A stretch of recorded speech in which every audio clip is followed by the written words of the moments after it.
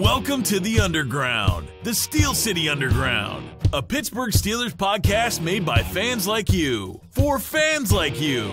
Now, here's your host, Joe Kuzma. Hello, everyone, and welcome to another edition of the Steel City Underground podcast. I am your host, Joe Kuzma. I think, for all of you regular listeners, you can tell when I'm kind of geeked up and excited or I get something like underneath my skin. And today is one of those days I might just fly all over the place in this show with no real agenda. I want to talk about this Jets game that we just played on Sunday.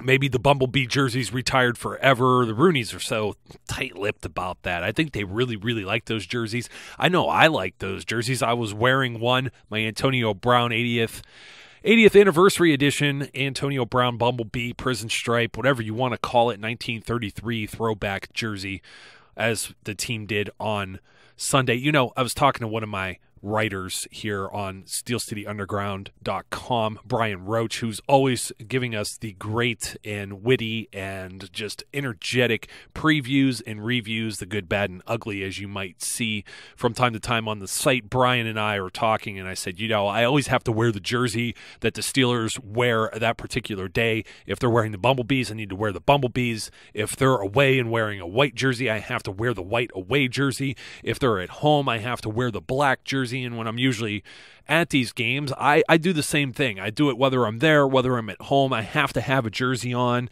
Some of my jerseys are new. Some of my jerseys are old. My cousin is vehemently against wearing old player jerseys. But hey, you know what? I still got Heath Miller in the closet. I still got Troy. I'm going to wear those from time to time. My Heinz Ward is finally maybe retired. I have so many Ben Roethlisberger jerseys, I had to stop wearing a few of those too. They just take the wear and tear. So just a little bit interesting side story there. The Bumblebees, I'm not sure if they're going to be back or not. But like I said, man, it's been a while since I got to talk to you guys. I was really geeked up about this. I get out there, I tailgate. This whole thing of just going to a game is a full day operation for me because we just party hard, like as far as tailgating.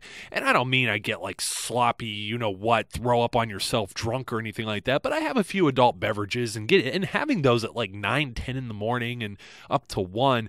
I mean, up till game time, because then when I'm at the game, I don't really like drinking, and if I do, you know, I spend a small fortune on maybe not the best of choice of beer. Big craft beer guy here myself. I like my variety of styles as opposed to the water beer that are the official sponsors of the NFL.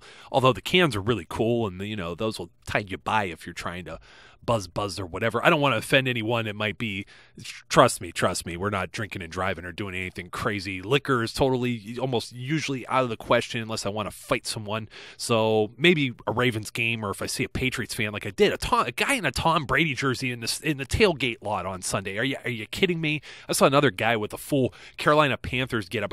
I know that you like your NFL teams, but I've been to other NFL games where the Steelers haven't played. I'm not going to wear my Steelers stuff to those games as much as I like the Steelers, just because out of respect to both teams that are playing, not only just that home team. It just looks so stupid, especially I've seen people like wear like a Steelers shirt with a Kansas City Chiefs hat or something like that. No, it wasn't the past week with Sunday Night Football, but still stupid nonetheless. I mean, that type of stuff just gets under my skin.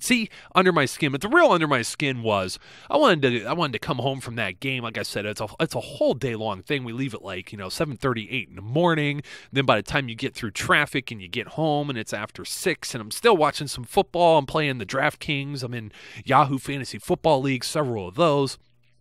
I have interest in almost every game that's played. I like watching the NFL in general. I even watched like the Monday night game. It wasn't all that great, but I feel good for that kicker though. And for those of you who follow and you go to the website each day, there's the daily Steelers grind, and we try and cultivate some of the like these cool posts that come across on Twitter, every now and then Facebook, but Facebook's just so hard to like integrate into the website. And of course YouTube videos or Instagram, we get some of those things too from time to time. We put them in a daily post, the best of each day, or it's almost like a day later, like that John Oliver show on HBO. But anyways, it's things you may have missed on social media. And you got this Aguayo, I'm trying to think of his full name, but he's the kicker that they took in the second round at Tampa Bay, and he misses 2 field goals in this game. He's been missing field goals in the preseason and extra points, and the regular season too, struggling so far. And then it comes down to him, and he has to kick it. It's almost like this is like WWE, and it's or like a soap opera, and it's scripted, and you know, like this is the outcome sometimes with these NFL games. Well, a great story for that kid to, you know, that was a lot of pressure, and they had these cameras like right up in his face. So, and then of course you have, as far as that kicking net, you have Odell Beckham making up with that too. So these are things you catch if you're watching Sunday and Monday night football and Thursday night games, and it's a lot of fun. I have to watch everything. So Sunday was kind of a wash for me. I was kind of wore out. It was an all day long process. I hadn't been getting sleep anyway because my kid had been sick. So Monday was wiped out. Didn't have time to record. So of course I tried to get this done Tuesday morning for everybody. So you know, I don't want to be talking about the Jets game on like Thursday or Friday saying, hey, remember that Jets game? You guys probably heard anything and everything, so I try to make this a little more fresh. But I'll tell you what, this computer of mine is just like, it forced these updates on me. It took over an hour, and I lost all the time that I had, the free time I had getting up early in the morning to try and record. So any apologies for some large gaps in between the shows. It's been a combination of just schedule, family. Family's always first, of course. So I feel you guys are like my second family, and I try to take care of you. So a little bit of apologies there, because I really pride myself on trying to get you about 2 or 3 shows per week. If I could do more, I would do more. It's just a matter of just time, and sometimes guests, and everybody that works with me and has been a guest on the show understands how quirky I get at times with that too. But actually going to these games, I mean, it's like, hey, you know what? I got a real life. I go to these games. I'm not as lucky to be on live radio and in a press box or anything like that. You never know. Maybe someday. But this Jets game, I mean, we were so worried about this going in. I know we're worried about the whole Miami trip too. The longest trip the Steelers are going to make this regular season anyways. I do expect some postseason now that we are atop the AFC, not only the North, but the entire conference with the Oakland Raiders. Who would have thought the Oakland Raiders leading in their division now because the Broncos lose? And I put out an article about the power rankings, and Oakland's like 10th and the Steelers are 7th, and they got like the Patriots and Broncos ranked ahead, and this Elliott Harrison, and nothing against him. I understand where he's coming from, and he's got bosses to please and stuff like that, but come on, man, you're looking ahead at this Dolphins game and thinking that the Steelers drop games like these so-called trap games, which would, you know, Mike Tomlin, the whole Pittsburgh Steelers staff, top to bottom, players, coaches, I don't care. Equipment manager, they do not believe in this trap thing. We talked about it on the last show with the roundtable with Jeff Hartman and Neil Coulong. And like I said, I hate to use the word. It's almost as bad as saying camp body. There's certain words I don't like to say. They almost have a negative connotation. And talking with one of my writers, Terry Fletcher, she was saying how that was pinned to the page. And I said, well, it was kind of just an intro to what Brian had wrote for the preview of that Jets game as to whether or not it could be defined as a trap game. And he explained why it was not by definition, or just looking up, you know, Merriam-Webster's dictionary and saying this is what falls under a trap game. So but we were concerned about this Jets game. We were concerned about the offensive line. We were concerned about losing Marcus Gilbert as a right tackle and his backup. And I was so shocked. Ryan Harris goes on the IR too. And I understand they have to make these moves because they only had like 36 players that were healthy, and I do believe it's 46 players for the active game day roster. So even though you have 52 or 53 on the roster, there's several players that are just, you got your inactives. Well, they didn't even need an inactive list because everybody was hurt. There were so many guys that were just ruled out that they really didn't even need an inactive list. So they had to call up Al-Shabazz and Filer as from the practice squad in order to fill some roles. Of course, Shabazz playing as a corner, and Filer, I think, as a backup guard and or tackle, or just an auxiliary type offensive lineman. But I put the Steelers in the position where we were talking about with Marquise Pouncey taking snaps at right tackle in an emergency-type case, and I talked to Ron Lippuck of the Pittsburgh Sports Daily Bulletin, and he made a very good point about how the Steelers aren't going to weaken two positions just to patch the line. So, of course, they were going to roll with Chris Hubbard as the right tackle, and everybody has these pro football focused numbers, and he had like one of the worst preseasons ever, and he's a guard, and I think he was quoted as somebody asking him before this game if he plays tackle, and he was trying to remember, yeah, I played it in college or something like that. And then he comes out of this game having played one of the best, if not the best, and the highest graded of PFF's Steelers offensive lineman performances of the year in the high 80s somewhere. You know what? I might actually have that somewhere. Yeah, he had an 89.6, and they said that yeah, of course, he didn't allow a single pressure or sack, and you could see all the time that Ben had there in the pocket, and that's exactly what we said needed to happen. Now, of course, the Steelers were pitching in and helping him. You had Lev Bell out there, D'Angelo Williams, Jesse James, Xavier Grimble, David Johnson. All these guys are pitching in on the right side, but not every single time. And I thought this offensive line held very well. I think there were only 4 real pressures on Ben out of maybe about 48 pass attempts. And he only got pressured 4 times, and he only got hit once. One sack the entire time. So Ben Roethlisberger, against what's supposed to be a good Jets defensive front, at least, because I had spoken about how their secondary was not really up to par, and then they lost their one inside linebacker, I think, in the third quarter, and now it's basically like the equivalent of when we lost Shazier in that Eagles game. And Darrelle Revis was already ruled out, so they were playing with Buster Screen and another young man, I want to say it was Roberts was his last name, as the other corner, and it just, Ben tore him apart, okay? Roethlisberger is off to one heck of a start this season. His numbers are just jumping off the page. He was 34-47 for with a 72.3% completion rate, completing those 34 passes, 380 yards, just took the 1 sack for 8 yards, and 4 touchdown passes, no interceptions, 124.4 quarterback rating. Wow. It's just wow. And then I also spoke about how Le'Veon Bell's probably the second best wide receiver on this Steelers unit. There's going to be an article up on SteelCityUnderground.com about that. And plus all of these stats, there are a number of statistics that are just popping off the page for these Steelers. Ben holds so many franchise records now. He has the most touchdown passes in the first 5 games of the season with 15. He's extended his franchise record of games with 4 or more touchdown passes in a game to 12 games. He has a team record of 48 300-yard passing games.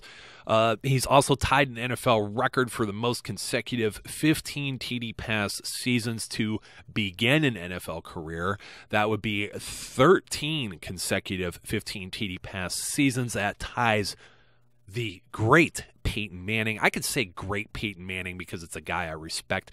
I remember I was joking with some guys walking into Heinz Field right before this Chiefs game. 2 guys that had Tony Gonzalez jerseys, and we were kind of ribbing them. Hey, didn't he go to Atlanta? Blah, blah, blah. And they say he's the greatest tight end who ever played. And arguably, yes. Yes, he is.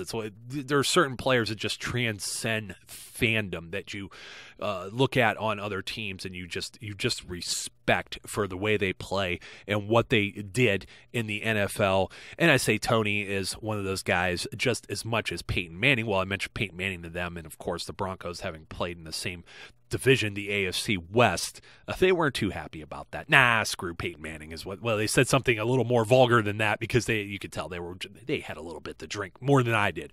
But anyway, I digress. For all the respect that Peyton Manning does have, Ben Roethlisberger is usually not thought of in that same category. But Ben is now on pace for 48 touchdown passes this season. He's never thrown more than 32 in a season, if my numbers here are correct.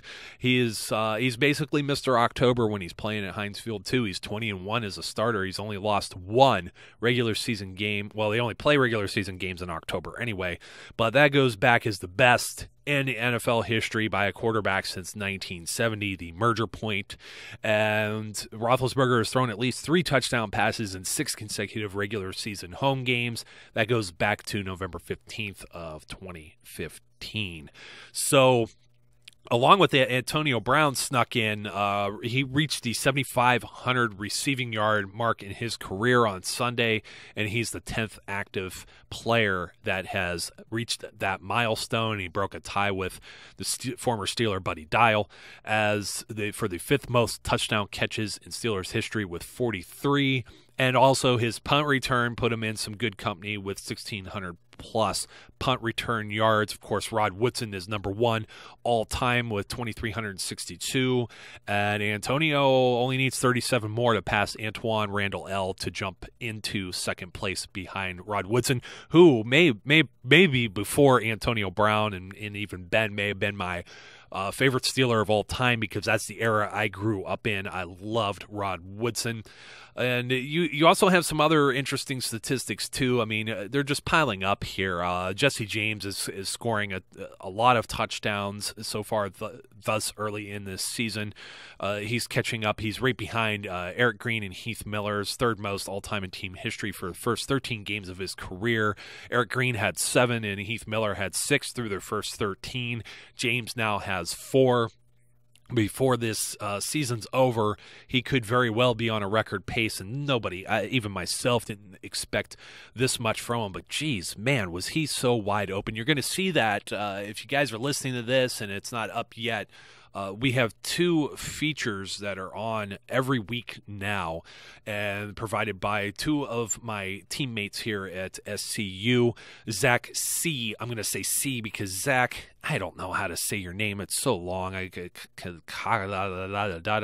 Saurus or something like that. It does. It sounds like a dinosaur name. I'm going to have to ask you how to properly say that because I don't want to butcher it here on the show. You'll probably get a good chuckle when you hear this. I'm gonna hear it from him. That's okay. I always spell Eric's name wrong all the time too. HERRMANN.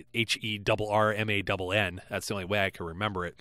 You better believe it. So Zach does the offensive breakdowns, and I help put some of the film clips together there with him, and we break down the offense. And then, of course, Josh Fitzer does the defensive breakdowns when Josh isn't swamped with he's got a baby coming, so it's more than understandable, Josh. But we got the offensive and defensive things down. We try to break down a little bit of film, not too much because we can't give away the whole game or else the NFL is going to slap us on the hands. But we pull out a few clips that we feel are necessary, and if that's sort of kind of your thing, we try and get something, the popular ones that are going to go up. We're going to have the Sammy Coates thing, but there's a Chris Hubbard thing in there too, and we got to talk about this coaching staff because all these numbers that we're throwing around, all these things that are pretty impressive.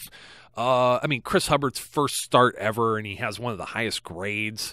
And Ben Roethlisberger says on his show on Tuesday that he didn't even notice that Chris Hubbard was there, and that's exactly kind of how you want it to be, right?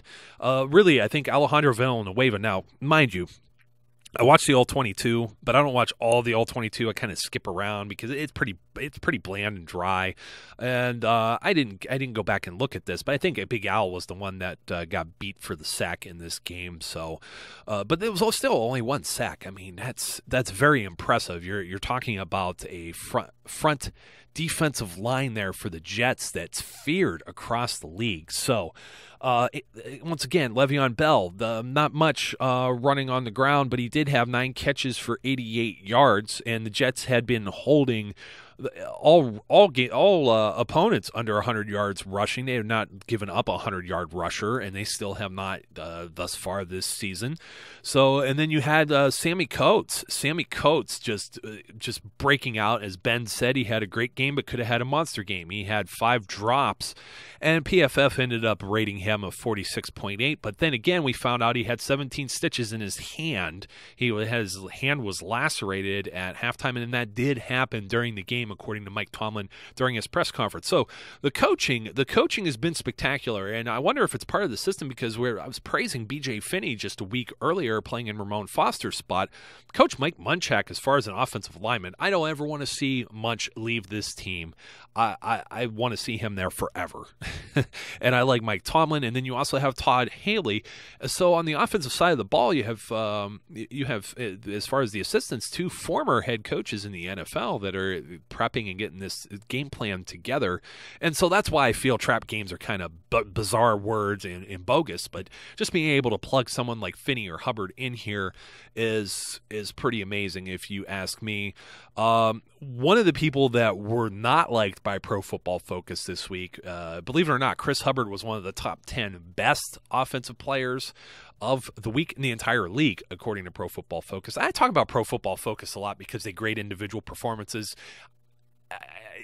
I'm going to talk about Ross Cockrell, okay? He got one of the worst performances, and I don't think that was necessarily fair. He has 3 pass breakups in this game, pretty much the only weapon, and one of the great weapons in the NFL is Brandon Marshall. Remember, Brandon Marshall is the one who wanted to bet Antonio Brown, and he's probably one of the few players that could actually not only put something up as far as stats comparable, maybe Julio Jones or somebody like that, but he's one of the few guys, and this is where Ross Cockrell, a guy drafted in the 4th round by Buffalo, cut by them the following year, now a starter with the Pittsburgh Steelers, is watching the wide receiver 1 of the New York Jets. Now, mind you, if the Jets have somebody other than Ryan Fitzpatrick be under center, maybe Brandon Marshall does a little better, but he had a heck of a year last year. And you know what? Brandon Marshall had a very good first half and was pretty much shut down. And the Jets were still in this game if you go through just one half of football. You look at the scoring, and I'm going to pull it up here. And, of course, this thing is taking its time loading, as is usual. So Jets strike first. They end up... what was it? They ended up 7-3 or 7-6 after the whole Sammy Coates bomb, and Sammy Coates getting that low grade too, I think, is a little unfair. Now he did have like 2 or 3 drops. I thought there was one that was decent, whatever coverage. You're not going to get them all. I mean, we strive for perfection. That's what we want. That's where the bar's set as fans. But so do the players. They strive for perfection too. But asking for perfection, I mean, Ben's not going to complete every pass. Not every pass is going to be thrown. The passes were amazing. And let me tell you, Sammy, just a foot race, just burns that other guy. I see Sammy the same way I see Martavis Bryant. There's growth there. It's definitely on an upward trend. He's getting better each week. He's fighting for the ball. He's making moves in the open field. I saw a few things that I really, really liked from him. Zach pointed out the stiff arm that he had. I think it was a first down he picked up, maybe a 3rd down play. I'm trying to remember, but it's basically set up a touchdown. The touchdown a few plays later, I think, that went to Jesse James. And how about that play? Ben Roethlisberger calls his shot like he's Babe Ruth, points at Antonio Brown, and the Jets bite on it and double cover Antonio Brown, and nobody covers Jesse James in the end zone. He's so ridiculously wide open.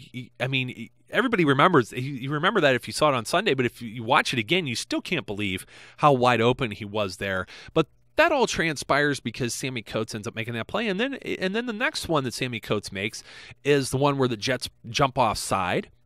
And Ben, who's he look to? And I'm trying to think who else was open. There was somebody else open. But everybody knows as soon as you see that flag thrown by the referee and Ben Roethlisberger has that ball in his hands at free play, we know it's going downfield. And Sammy redeems himself with a solid catch. I mean, it was near the sidelines. It was put where only he could get it. And just a very nice play by all involved. And that led to the Antonio Brown touchdown as well. And if you end up watching some of that on the film that will be up, you'll see that Le'Veon Bell comes along the right edge to maybe chip someone. And he just, it's kind of one of those like chip and release where he's going to go out for the pass.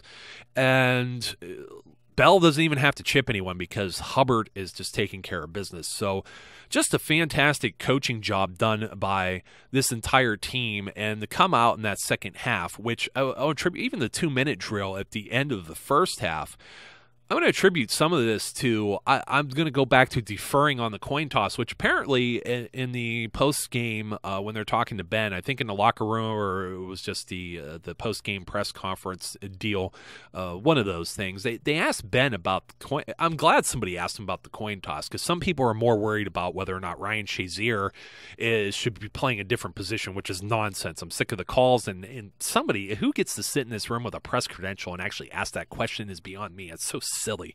But let's have somebody play a position they've never played in their life, right? But Ben, Mike Tomlin has empowered Ben Roethlisberger with the decision of whether or not they should receive or defer, and they've been deferring. And Ben had mentioned, and this is the same conservative playbook that I grew up with that I like, when you can score at the end of the first half and get the ball to start the second half, and then pour it on some more, that puts the other team in a very tight spot. Now, it didn't necessarily work out exactly that way, but it doesn't every time. But that's the school of thought that I like, because if you could shut down somebody, especially at home, on the very first possession of the game and not allow that opponent who gets the ball first to actually do anything with it, I think that's a feather in your cap. And then when you could demoralize a team coming out from halftime and score after maybe you put up some points and chew the clock at the end of the first half, I'm all for it. I'm all for it. So it's different situations are going to dictate different things, because if a team has like a weak defense, you might see the Steelers go right after the Miami Dolphins first thing, go straight after them this week. I'm not the biggest fan of that, but you know what? If they get the ball to start the second half, and that, trust me, that stadium in Miami, my buddy Matt in Steelers Nation South, they're going to be rocking down there, a huge tailgate party, so check out Matt and his stuff too. But it's going to be a Steelers home game just in southern Florida there, and Hard Rock Stadium, it's going to be filled with Steelers fans. Normally, I would say if it's an away game and they're getting the ball to start the second half, all the more power to them, because what ends up happening in Heinz Field, too, is all these people have been eating and drinking, and they've been waiting in order to take their bathroom break, and not everybody gets to their seats to start the third quarter. So if you end up giving the other team the ball, you win the toss and you decide you want it first, and you give the other team, like the Jets, the ball to start the second half, the beginning of that third quarter, they have no crowd noise, and they can pretty much they can move the ball, and it's an easy way. We've seen it multiple times where teams just go straight down the field and score, maybe a hurry up or whatever it is, because they don't have to deal with the crowd, and that kind of takes away the home field advantage. So likewise, if you have the chance to maybe get the ball first in the second half as an away team, that also plays into your favor. So I'm not going to say that all the time you should always defer, but you see where it is an advantage or whatnot. But Ross Cockrell, okay. Ross Cockrell nearly had a pick, and what a fluke that Brandon Marshall ends up with that ball, and they end up making that part of that. But he had a few pass defenses there, and I think Brandon Marshall only has 2 catches, one in the third quarter and one in the fourth quarter, if I recall correctly. And one was a little deeper. It was a little crossing route where he came from one side of the field all the way to the other, and Cockrell kind of trailed him there with some safety help, and he was open. But if you saw how far off the ball these guys were playing by this point, the thing we always complain about with the Steelers DBs, how far off the ball they're playing, I can't really necessarily fault Ross Cockrell for that play, but I think they shut down the Jets offense entirely. Not quite sure why the Jets were doing nothing with Matt Forte. He totally chewed up the Steelers with the Bears a few years ago on a Sunday night football game. It seemed like he just disappeared from the picture entirely, and so did Brandon Marshall. And of course, some of that was the pressure being put on Fitzpatrick. Did not get a turnover in this game, and even the turnover that the Steelers gave, the Steelers could have scored some more points and padded their average. Just kind of a fluky, whatever kind of balls punched out from the back of Ben Roethlisberger and into the oncoming arms of a defensive lineman. So you don't get a turnover in this game, but I'm not going to obsess over it, because the Steelers defense once again had a very good day, especially their third down efficiency. They held the Jets to 2 out of 11 tries for 18% on third down. They're probably a top 5 D right now. If I were to look at it, they were already trending pretty high. That that's what we've been wanting all year. From last year, they had a problem getting off the field on third down. There might be some chunks on first or second, but the Steelers are getting off the field, and the offense is usually winning in time of possession as well, and they did so again in this game with 31 and a half, almost 32 full minutes here, 31:50 to 28:10 that the Jets had in this 31-13 final, don't forget. So we talked about the coin toss. We talked about Ross Cockrell. We talked about Sammy Coates. We talked about Bell being the second best receiver. Let's talk about Ben Roethlisberger. Again, leading all of the NFL quarterbacks with 15 touchdown passes, and he has 3+ TD passes in his last few games. Also on the defensive side of the ball, I want to talk about Jarvis Jones, because I know a lot of people they're not necessarily thinking that Jarvis Jones lives up to his first round billing. I know he's in a contract year. I know they didn't pick up the option on him. But you know what? He has been a very solid player for this team. He gets the pressure in there. You see him tip a pass again. He nearly had another interception. He does get in, and he had some really fantastic plays. There was one where he basically crushes a Jets run play on third down, forces them to punt. You know what that was? That wasn't necessarily it either. It was. Arthur Moats is in the rotation with James Harrison. I'm thinking of another play where James Harrison was held badly and the flags came flying out, and Fitzpatrick moves up into the pocket, into the waiting arms of don't cross the Moats, and Lawrence Timmons both there, as probably wasn't the best choice for Fitzpatrick. But the Steelers gaining pressure. I thought Jarvis Jones had another excellent game. We saw Anthony Chiquillo playing in that rotation with Jarvis. Jarvis is playing in James Harrison's spot as part of that rotation on the right. Chiquillo on the other side comes in, has a strip sack, is very reminiscent to him almost being unblocked, except this time he wasn't unblocked. He makes a move, dips. Fitzpatrick takes several steps back into that pocket, and Chick is just right there ready to hit him. So nearly forces a turnover there. This is more of what we want to see from the Steelers defense. In fact, the Jets' first half drives went a little like this. It was a field goal, punt, field goal, touchdown, end of half. The second half, much better. Punt, punt, punt, punt, punt, and turnover on downs. Wow. Very, very good. So we were a bit concerned. I think the Steelers were a bit concerned in this game too. If you remember early on, 3rd and 15, they just let Le'Veon Bell run the ball on like a halfback draw that got nowhere. I think they were a little concerned about Chris Hubbard. They were concerned if they turned the ball over or threw it. They were just trying to get some positive yards with punting. And let me tell you, Jordan Berry has been just phenomenal this season. All three of his punts in this game land inside within the 20-yard line. He's a weapon. He helps the defense. Just the fake field goal thing, not very good. But like we said before, you look like a genius when it works. You look like an idiot when it doesn't. Special teams as well. Antonio Brown, already mentioned, jumping into 3rd all-time on the Steelers list. This is the reason why they have Antonio Brown returning punts. In fact, if it wasn't Jesse James, it was Jordan Dangerfield. If he's able to maintain that block for like an extra second or two, AB takes one to the house. So this is one of the things that happen. Unfortunately, in this game, even the defense missing starters, they did this even without Cam Hayward. Cam Hayward's going to probably be out for several weeks. Tomlin wouldn't confirm how long, and Hayward is on the record as saying he has mutant healing powers. So we want to see those in effect, Cam. We want to see you right back out there. If you're one of the X-Men, just ask the other X-Man, Xavier Grimble, how all that works. I don't know. And just kind of tongue-in-cheek there. Another tongue-in-cheek thing as far as one of the bad things that happened in this Jets game. Probably the only intolerable thing was playing Renegade about 2 minutes left in the game. Everyone's already heading to their car. They feel the Steelers had it in hand. I know a lot of people think, how can that be? Well, people that have season tickets and go to every single game were kind of spoiled, and they're just thinking about the rest of their Sunday. They want to go home, see their family. I can understand it. They have to work.